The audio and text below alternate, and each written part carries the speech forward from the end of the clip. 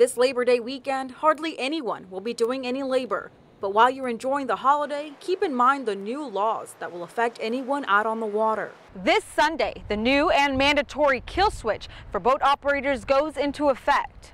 The new law has been dubbed Callie's Law, named after a young girl who was vacationing in Aransas Pass back in 2012. A 16-year-old girl was run over by the boat she was on, and she was hit by the propeller and killed. Game Warden Laren Johnson says to help avoid something like that from ever happening again, anyone manning a 26-foot boat or smaller now has to wear an ignition safety kill switch. It has to be attached to either your body, your clothing, or your life jacket. If they're operating at more than headway speed, so that's more than idle or just enough to be able to maneuver. The idea behind the kill switch is if the boat operator is thrown from the boat, either to the ground or into the water, the kill switch attached to the ignition will get pulled off, cutting the power to the engine. So that the engine can't run you over and the propeller run you over and kill you. Which could save the lives of people on the boat or people who are swimming or kayaking nearby.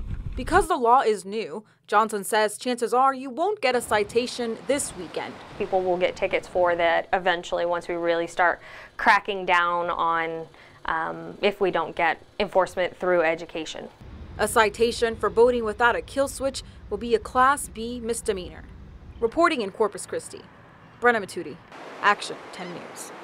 And officers will also be watching for anyone manning a boat under the influence. By the way, charges for boating while intoxicated carry the same heavy fines and penalties as driving while intoxicated.